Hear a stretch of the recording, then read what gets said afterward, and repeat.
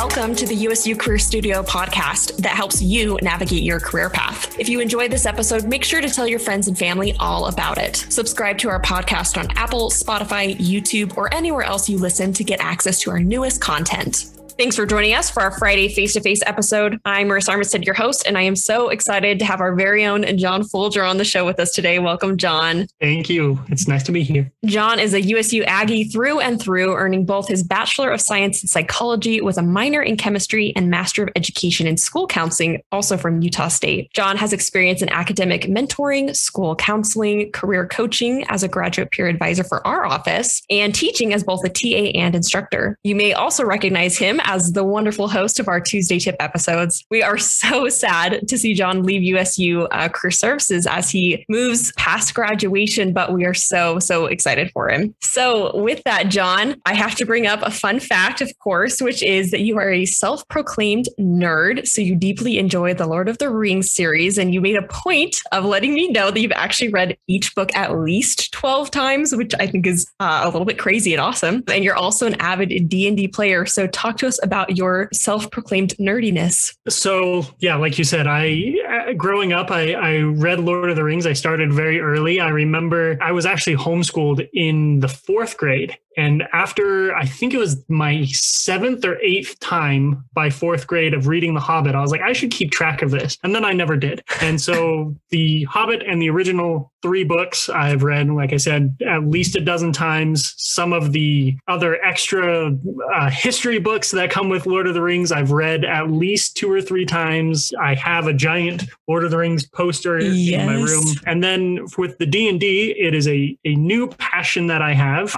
Like I said, I am a nerd, and Dungeons and Dragons, for those of you who are listening who may not know, it's a role-playing game where it's all made up, it's all in your head, it's adult play pretend. And that was always the line that I drew. I was like, I can do a lot of things, but I'm not going to get into that. And then my wife's cousin, about a little bit over a year ago, texted us and was like, hey, the person who creates the story is called the Dungeon Master or the Game Master. So he's like, I want to lead this game. Would you guys be interested in joining? And I was like, I guess, whatever. And so my wife and I started playing, and it has become a true obsession. And now we are in that original one. We're in another one. I'm starting where I'm going to be the game master in a couple of weeks. So we're going to have 3 different games. And it's something that I just love. The aspect of being able to create a world in your head. It's all on graph paper and just sheets of paper. And it's all pretend. And it's just, I could go on for hours talking about my love of D&D and all the intricacies of getting to know yourself. I've learned a lot about myself through my nerdyism of what type of person I want to be. Based on these imaginary characters that I create on my head. Like, what is the ideal version of me and how I can become that ideal version of myself in real life. Through interesting. Interesting, John. I have to say a lot of the things you've mentioned are a little out of my wheelhouse. However, I would say there are probably other things that I'm a total nerd in, but that's so interesting. It's so interesting to learn that about you. And I feel like I am now inclined to go watch the Lord of the Rings movies, at least. I haven't ever done that. So shame on me. I'll get on that. They're top notch. Always recommend. I love it. Well, as we're looking to this month of May, everybody, if they're seniors, are graduating. Lots of emotions are going through the head about now. But I would love to start our conversation about reflection today, actually going back and looking at some of your earliest memories. So thinking back to 5-year-old John, what do you remember wanting to be when you grew up? So back when I was my earliest memory of what I want to be when I grow up, I always said I wanted to be a scientist. And then people started questioning, okay, scientist is a very broad term. What do you want to do with science? And I wanted to create, again, going back to my nerdiness, I wanted to create dragons. And so I got really, growing up through elementary school, I got really into genetic engineering. And I was like, I'm going to be a genetic engineer. And then as I grew up a little bit more, got into junior high school, I learned that genetic engineering is super math and analytic thinking heavy, which I am not super great at that. And then for a short time, I was like, I want to be a fighter pilot in the Air Force. Some things happened there where I didn't get accepted into the Air Force Academy, and I took that as a sign, don't do that. And so I was really lost. Just reflecting back, I was really lost on what I wanted to do when I was graduating high school. I didn't have a career path at all. I couldn't answer the question of what do you want to do when you grow up, because everything I'd wanted to do was no longer applicable. And I had a high school class. It was a psychology high school class, and I absolutely loved it. And I loved the idea of getting into people's heads and helping them figure out their problems. And so as you said, I went on and got my bachelor's in psychology, and some things happened, which we'll probably talk about in a little bit, and that didn't work out the way I thought it was going to work out. And I've since found my way into higher education with academic and career advising, and I am absolutely loving that. It is interesting. A passion that I never knew I needed. I love that. Okay. So as I'm like kind of making this transition from, okay, so high school, and then you kind of move into college, what was your first, we'll call it like your first real big kid job that you actually got paid for? What was the first job you ever had, and what did it consist of? So the first job that I got paid for was my family owns a skating rink. It's been in the family for about 3 generations now. So I started working at a roller skating rink when I was about 7 or 8 years old. And originally I wasn't paid formally. My grandpa would come in. I only worked like once or twice a week when I was like 8 years old because child labor laws and such. My grandpa would come in and he would hand me a $5 bill, and that's how I got paid. And then I went on to negotiate with my parents that, hey, I'm sweeping floors, I'm helping customers at 9 years old. I deserve to get paid. Oh my so gosh. They bumped me up from not getting paid to $3 an hour. And then I got bumped up to $5 an hour, and then minimum wage and up and up and up. So my first job was at the family roller skating rink. And I started that when I was 8, and I worked it all through high school. In my family, we didn't get paid for like chores, or we didn't get an allowance. We worked at the family skating rink. And so all of my money, and I had to budget my money, and it really helped me grow up and learn financial sense, because if I wanted to buy that new Xbox that was $300, I had to have that conversation of, this is 10 shifts of work. This is 10 Saturdays. Is this worth 10 Saturdays to you? And I had to make those decisions. And it really, working at the skating rink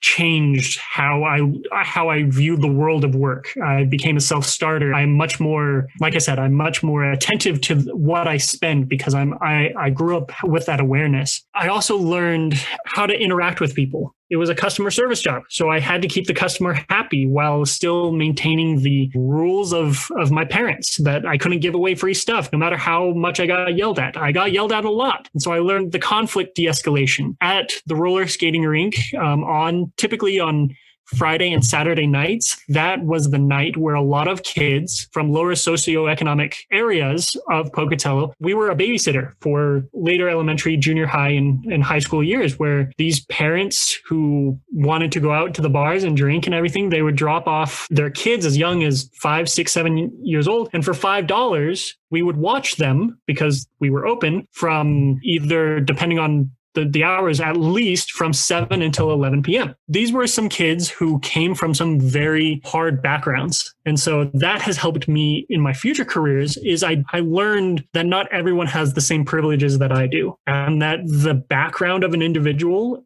really does affect their behavior. And just because somebody is acting out in a certain way doesn't mean that they're a bad person, but that their home life, like I said, their socioeconomic circumstances really influence who they are as a person. And that it was my job to treat everyone with respect, because I had to. It was part of the customer service personality. And I really got to know a lot of these kids, that they're not bad kids. They're fantastic kids who are so kind, but just haven't been given all of the privileges and opportunities that they need to fully successfully grow. And so having that job growing up, that first paying job where I was getting paid like a normal employee, and sometimes less than the other normal employees. Being part of the family business didn't grant me all of the privileges that some people may think. I learned a lot that has and does inform how I go in my future career path of working with college students, of that understanding people's backgrounds and treating them as they come, that not everyone comes from the same backgrounds, and really also conflict de-escalation, that sometimes you have these kids who are straight up violent. And so you have to figure out, what am I going to do with a violent 16-year-old? And how am I going to diffuse this situation in a way that is best for everyone, which is something that I do not quite as intensely. But when you're talking to a student with career services, when you're talking to a student, you have to make them comfortable. You have to de-escalate their stress level so they are more successful. I do not lack speaking. But that was my first job was working at the roller skating rink. And I did that between the ages of 8 to about 19 or 20. That's awesome. And it sounds like you learned some really valuable skills that you have been able to use throughout your career thus far. So that's really cool, John. Yeah. So as we're kind of transitioning now into that college phase, I'd love to hear about what your path looked like for finding majors, because I know there is so much stress over declaring a major. And then, do I consider a master's degree or a PhD after that? So talk to us a little bit about your major journey in college and how you figured out what a good fit looked like for you. So as I said, I had taken a high school class for psychology, and that's something on the Tuesday tip, guys. So to give a tip to anyone who's listening is find out as early as you can, explore, and that'll help you inform. So I came into USU knowing that I kind of wanted to do something with people, and I took some intro to psych courses and really enjoyed those. I enjoy psychology. Not every class is the best. I didn't love all of my psychology courses. Some of them I really, really struggled through, and I was like, am I choosing the right major? And then I kind of learned, okay, this isn't the entire major. So I chose a major based on my interests of I like working with people. I like helping them deal with their problems. It's something that I enjoy is kind of those hard conversations when people would come to me. And I was that person in college and in high school and throughout my life. For whatever reason, people really open up to me. One of those natural consequences. And so I figured if people are already opening up to me naturally, why not make a career out of that? So that's how I chose my major. My minor is actually an interesting story because I just enjoyed chemistry. Chemistry is one of those things that I always enjoyed. So I kept for just my general education classes, I just kind of kept taking chemistry courses that would kind of double dip. And I like chemistry and it takes a general education requirement. And so when I was declaring a major, like I said, I chose psychology because it was something that I was passionate about. It was something that I wanted to research further. And that's why I chose it. They told me I needed to choose a minor. And so I went and they looked at my transcript and they said, hey, you have a lot of chemistry courses. And I said, I sure do. I've taken a lot.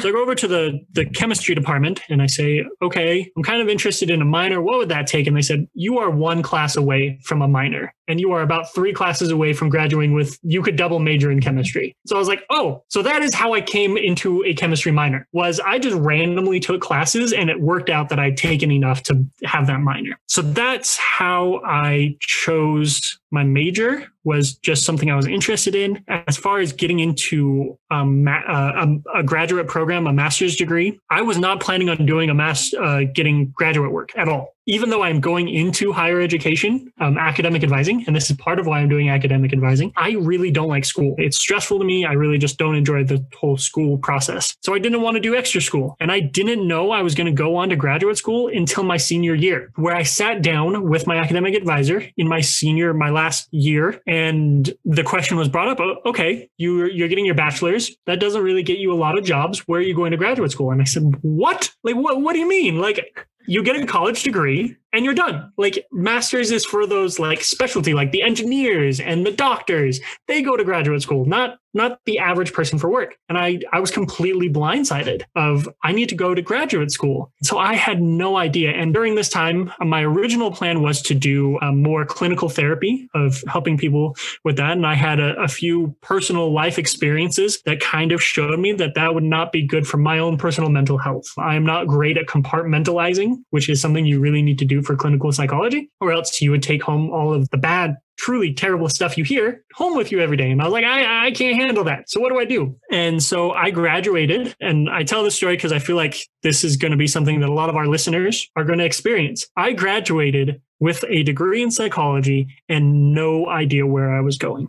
None. No clue. I graduated and everyone was asking me, what are you going to do? And I kept giving them half answers and, oh, I'm going to go to graduate school because I had just learned 3 months ago that that's what I had to do. I hadn't planned on it. And so I took a year off to try to figure out what I wanted to do. And through the process of looking for work and kind of doing my own, knowing I wanted to still do something in psychology, helping people, I came to, I want to work with students. I don't like school. I had some experiences in school, so I want to make it so no person has to go through what I did. Nobody should hate school like I did, and how to help them through that. And so I applied to a school psychology program here at Utah State. I got to an interview process and I didn't get accepted. And that was my plan. I was like, this is what I'm going to do. And I didn't get accepted. And that sucked. I hated it because I was like, okay, what do I do now? I know I want to work with students. I know kind of what I want to do, but how? What do I do? And so finally, I went up to the campus again and I talked to the psychology academic advisors. And I said, I kind of want to do what you do. How do I help? I want to get students through college fast because I did it very quickly. I graduated in 6 semesters, so 3 years. I graduated a year early due to AP credits and just working my bum off. And my academic advisors, they taught me every hoop I needed to jump through to get it done quick. And I said, I want to do that. I want to help students prepare for their life. I want to get them through college as quickly as possible and not calling out these academic advisors because this was on me. I wanted to change my experience with them so that no student would be blindsided like I was of, okay, this is the career path for what the major you're choosing. Good, bad. We're not here to argue that. This is the reality of your major. And so through talking to them, I kind of learned that, hey, I want to do this academic advising or career advising gig. How do I do that? Which led me to the graduate program of school counseling. It was recommended to me by the other academic advisors. I talked to about 4 or 5 academic advisors and was like, hey, I know I need some sort of master's degree. What's a good one? They recommended this program. And here we are. So that's a really long explanation for your question. No, that's great. I love that. And I love that you were able to learn as you went. I think sometimes we want to plan every step, but when doors get closed and it's out of our control, then we have to learn how to adapt. And so I love that you were able to kind of walk us through the awesome parts, but also the challenging parts of getting to where you're at. So I think that's really inspiring and really cool, a really cool story. John, I would love to hear a little bit about some favorite USU memories as we are talking about reflection. I'd love to have you think back on some of your favorites. One of my favorites is definitely Aggie basketball. I grew up in a basketball family. I don't play myself, but I just remember when I first came here in 2012, it was 2012, my first basketball game. And back then and even now, the herd was deafeningly loud. Just how loud it is in the spectrum. I was there my first year. They were doing a study on how loud it is in this confined space. So this guy was walking next to me with a decibel recorder. And after somebody had made a dunk or something, I leaned over to the guy and I was like, how loud is it? And he's like, it is 110 decibels in here right now. Like he showed me the meter and I was like, this is insane. And just, that's one of my favorite memories is that. I love it. I love it. Another question that I have for you is, if you were to think back to like 18-year-old John, was college what you had originally expected or anticipated? Yes and no.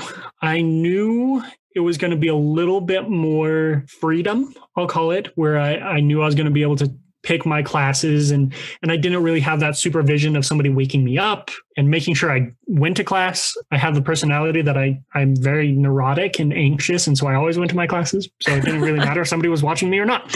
But so yes, it was, I was expecting the freedom, but I was not expecting the fun. In high school and in junior high, we all hear those stories. Well, this won't fly in college. Once you get to college, it's not going to be like this. And then you'd like walk into your class and half the time your professor wouldn't show up. I had a professor who would come into class on his like longboard. He was an English professor and he would just like roll up to class on his longboard and be like, you know what? I know I told you guys to read this assignment, but I read all of the assignments too. He did the assignments with us and he's like, it's a terrible assignment. I hated it. If I don't like it, why would I make you do it? And he cut out like 3 assignments out of the syllabus, just willy-nilly. And I was like, this is awesome.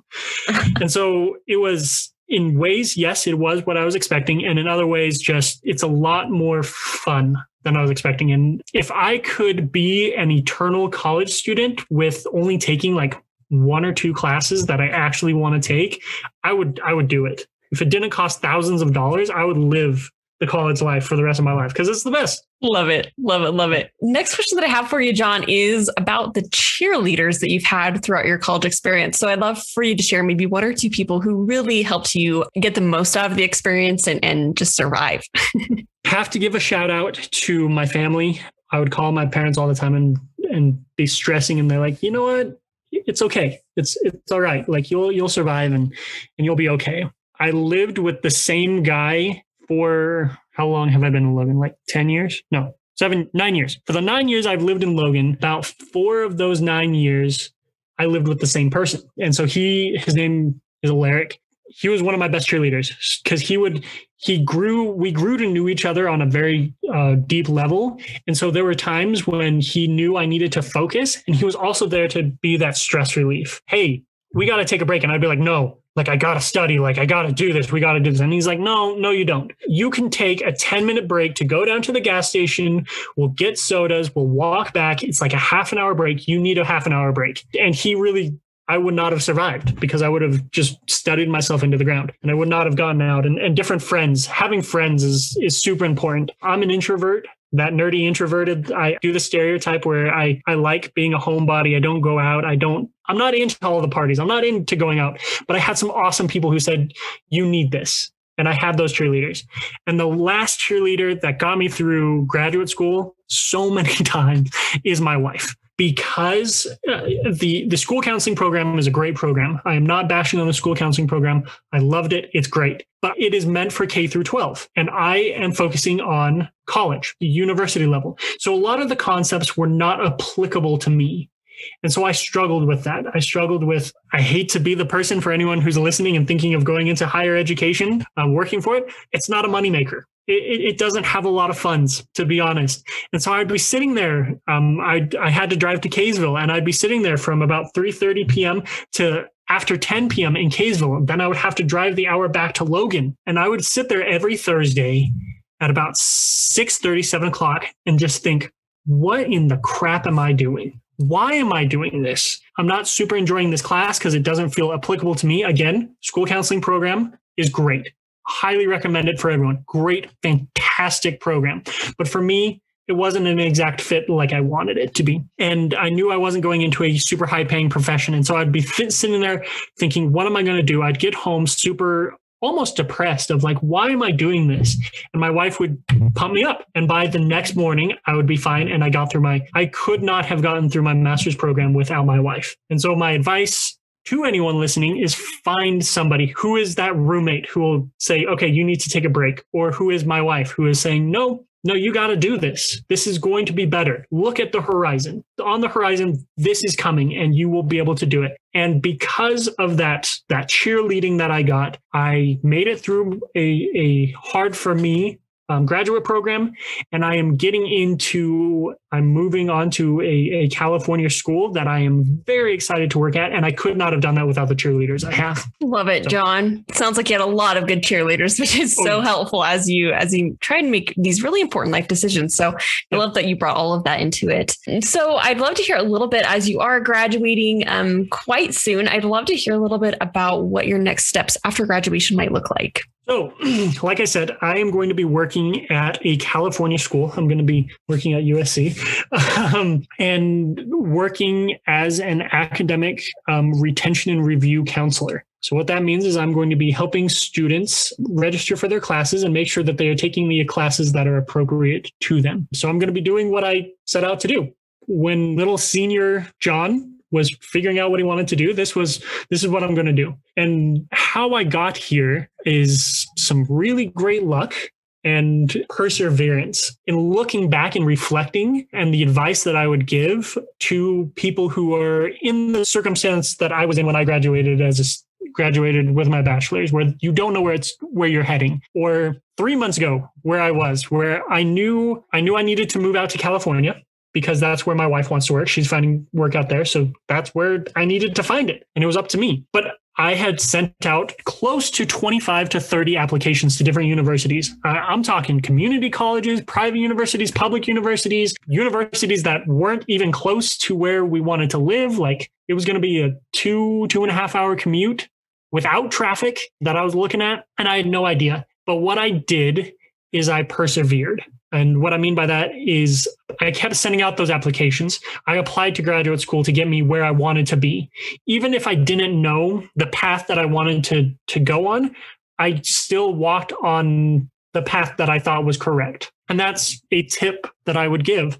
Is a lot of people with my career advising, I hear students say this a lot of, well, I don't know if I want to do this major, or I don't know if I want to pursue this career path because I don't know if it's the right path and I don't want to get down that path and have it be a mistake. And so they end up doing nothing. And that is the mistake. My mantra that I tell students all the time is the only way to go down the wrong path is to not move. Because any path if you're moving, you are doing the right direction. You are going in the right direction. Because even if you get down the path, even if you graduate to be a senior and you realize that what you majored in or what you thought you wanted to do is no longer applicable, there are things that you have learned, that experiences you have gained along this path that will help you in whatever field you go into. If I wasn't going into a psychological field, my studies in psychology would help me in a business field, because in business, you have to know how people think, or else you're not going to sell anything. In the sciences, you have to know how you're still going to be working in a lab with other people. My degrees helped me in whatever path I was going to choose. So that's my advice, is the only way to go down the wrong path is to not move at all. I think that's great. And I just love this idea of continuing action. And like you say, you can redirect and reframe as you go, but you have to take those steps in order to figure out if it is right or wrong. And so I really do appreciate that advice, John. I think that's great as people are moving throughout their degree, but also just throughout their career. I think that's such good advice. As we come to our close of the day here, I would love to ask you one final question. And that question is, how has reflection helped you learn from past experiences and also grow?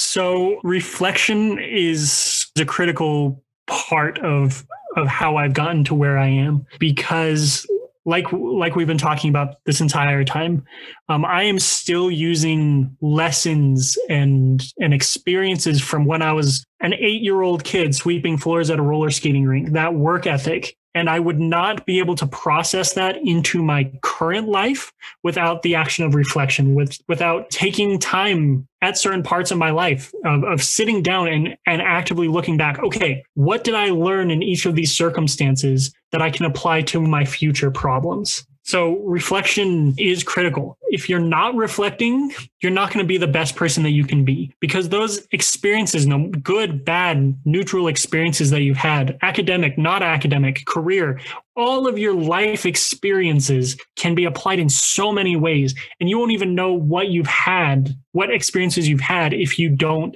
reflect, if you don't take the time to sit down and look back at, okay, this is what I've done.